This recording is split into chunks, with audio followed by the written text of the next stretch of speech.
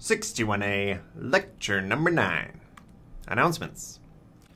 Lab 3 is due this Friday. Probably you've already done it, but if, in the frenzy of taking a midterm, you didn't manage to finish Lab 3, please do it and turn it in. The completely optional, but perhaps quite fun, Hog Strategy Contest is due on Monday. It usually takes us a week or two in order to finalize the results, but stay tuned if you decide to participate. And finally, Homework 4 is due next Thursday.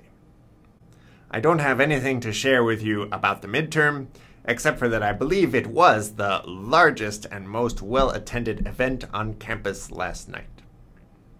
We will start grading it today and return it to you as soon as possible. And finally, CSM Adjunct Section signups open today at 4 p.m. What's all that about? CSM stands for Computer Science Mentors, a student group that works with the course staff to organize small group mentoring sections.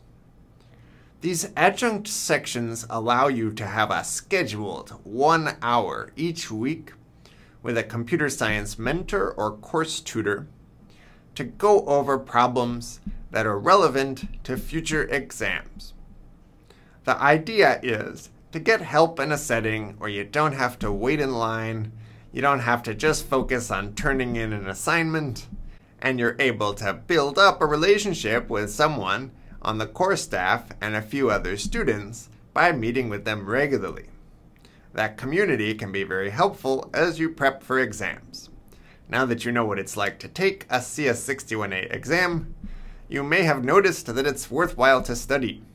And if you're going to study, why not study with us and with other students?